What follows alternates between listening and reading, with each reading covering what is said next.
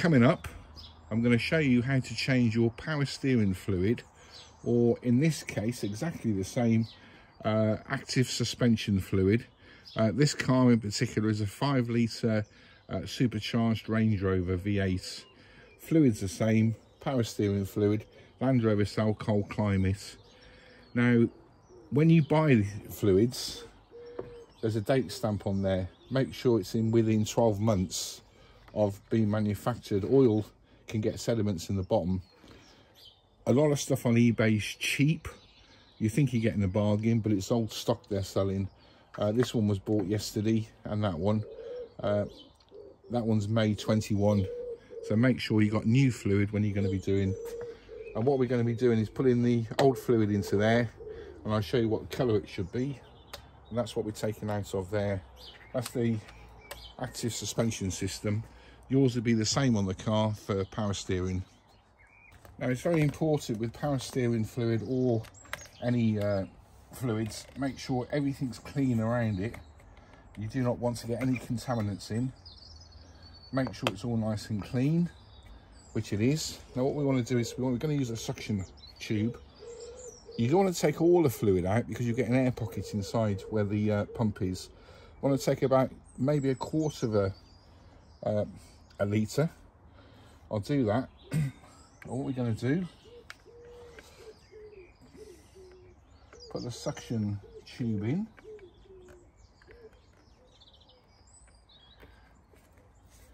We're going to draw a little bit out.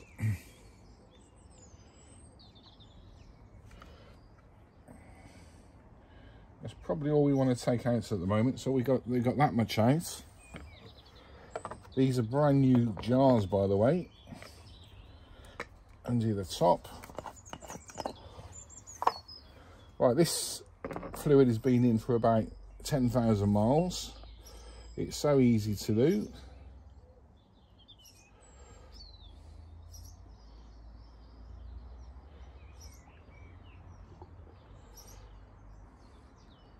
Now what we want to do is take out double that amount. We don't want to be taking it all out because you do not want to get an air pocket in there.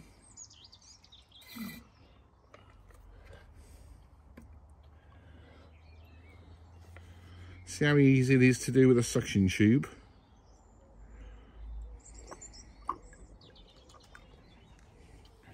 Right, let that drain into there. Now what we want to be using to fill it up, I've got a brand new filler container. Make sure there's no dirt on there whatsoever. Now what I do on here, because you've got a container, it's got minimum and maximum. If you put a high power torch, put that into there. Now with any torches, what I usually do is clip them onto a hose so they can't fall. So if it does fall, it won't go down anywhere. I've got a tie clip there to hold the torch. Now that illuminates the max and fill. Brand new tub. This is what we're using today. Now what you want to do is just fill it up to the maximum line, but obviously don't get any air going into the fluid. This is brand new power steering fluid. Just get it to the just over the maximum line, just a little bit. Have a torch because you can see through the plastic container then. Now what I usually do is let that sit for at least half an hour to make sure there's no air bubbles in it, because obviously when the pump's working it will pump it around. You don't want to get any air in the system. What you want to do is put the amount in I've showed you already. Don't take it all out, just put a little bit in. Take the car for a run, do about 10 miles, go around some roundabouts so you put the power steering through its paces. You'll know when you've used the power steering, because when you get home the fluid will be hot. This is what we've got. If I hold that up, can you see how black it is? Can't even see a torch through it. That's black. This has had 3 flushes. That's black. And what I'm going to do is do another flush. So that's been sat for at least 30 minutes. I'm going to put the cap onto it now. Obviously make sure no contaminants get into there whatsoever. You have checked the level, it's on maximum. The car's been stood for half an hour. So I'm going to go for another drive. There's some roundabouts about a couple of miles away. Go around the roundabouts 3 or 4 times. Get that fluid moving around the system and give it a flush. Right, just come back. This is from the 5th fluid change. Going to suck it out.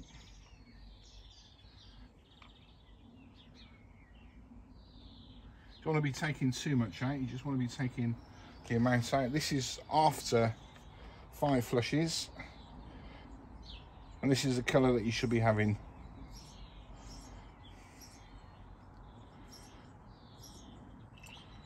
That's virtually brand new, and that's flushed the system out. I'll show you that in a minute with the torch.